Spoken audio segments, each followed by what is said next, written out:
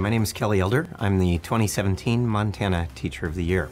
When I came to teach middle school in 2004, I came from teaching 12th grade to 6th grade, and at the same time, the language arts teacher next to me went from teaching 1st grade to the 6th grade. We met in the middle, the walls came down between our classes.